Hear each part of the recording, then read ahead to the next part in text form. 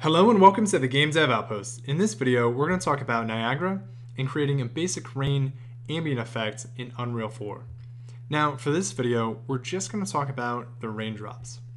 So to get this started, I'm going to right-click in my content browser, and I'm going to create a Niagara emitter from an empty blank template.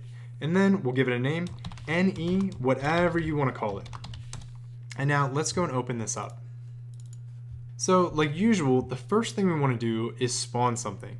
So in emitter update, we're going to add a spawn rate, and the spawn rate is going to be 300 for now.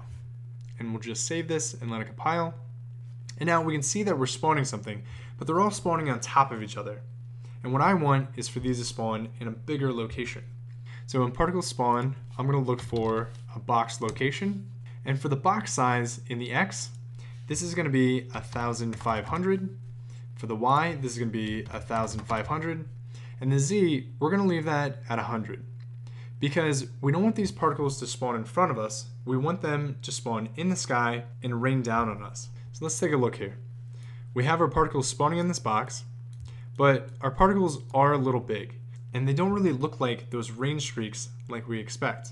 So in Initialize particle, I'm going to change the sprite size mode to be uniform, and I'm going to set this to 1. Now, once again, these aren't going to look like rain streaks yet, and that's because I want to handle this in a different way. I want them to scale based on speed. So in particle update, I'm going to look for scale, and all the way down here you should see scale sprite size by speed. And now when we add that, we're going to get an error because it's looking for solve forces and velocity. So once we click on fixed issue, you'll see that solve forces and velocity appears above scale sprite size. And that's because scale sprite size is reading from solve forces and velocity. Now these values, I'm not going to adjust them yet because we don't even have any motion, right? We need to have some sort of velocity to even scale these in the first place. So under particle update, I'm going to look for a gravity force. And once again, we're going to get that error because it's looking for solve forces and velocity. So I'm going to take gravity force and I'm going to put it above solve forces and velocity. Now the values in here, you'll notice that Z is set to -980, representing gravity, but I want to randomize that value. So I'm going to break this vector, and in the Z, I'm going to randomize the range float. And in the minimum, I'll set this to be -300, and in the maximum, I'll set this to be -980. That way we're getting a variance of gravity. And now, if we let this play, we should see that our little specks are falling. But they're not scaling yet. So back in our scale sprite size, we're going to take a look at the X first. So for the min, I'm going to set this to be 0.7. And the X, I'll do 1.15. And now for the Y, the min, we're going to keep it at 1. And then for the max, we're going to set this to be 45. And now we should start to get these streaks. But let's go and take a look at what we have so far. So I'm going to minimize this, and I'm going to right-click on my emitter, and I'm going to create a Niagara system. And we'll just name it correctly, so it says NS for good naming conventions. And then let's go and pull this out into the world, but let's go and pull this up into the sky. And we'll hit G on the keyboard so we can see what's going on. And this isn't too bad. This is all right. But one thing you'll notice is if we rotate up and we look at our rain, you'll notice that these aren't behaving how we would expect. They're billboarding towards the camera, and we don't want that.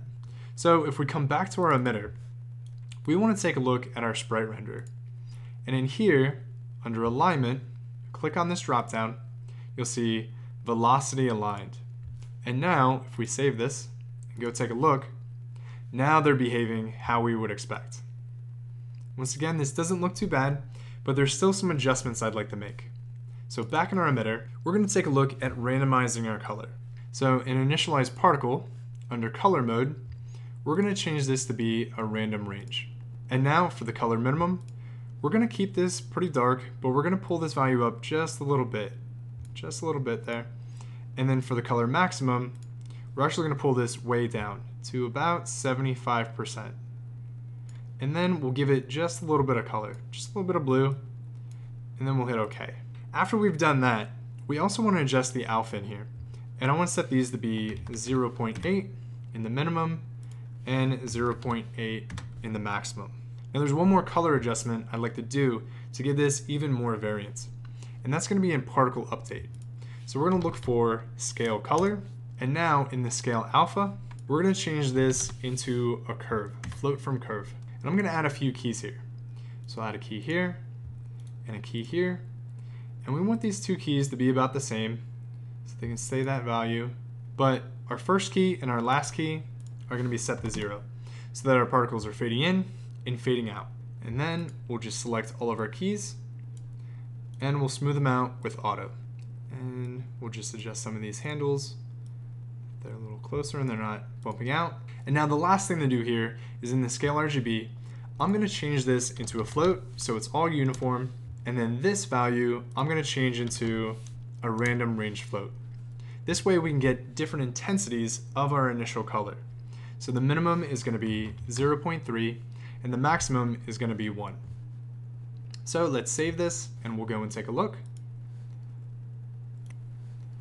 And this is looking pretty good. So from here you can go and adjust this in any way that you want. Maybe you want more rain, maybe you want it to move faster, or maybe you want to find a way to incorporate a wind system. But if you guys thought this video was useful and it helped, please let me know by commenting down below and liking the video. Thanks guys.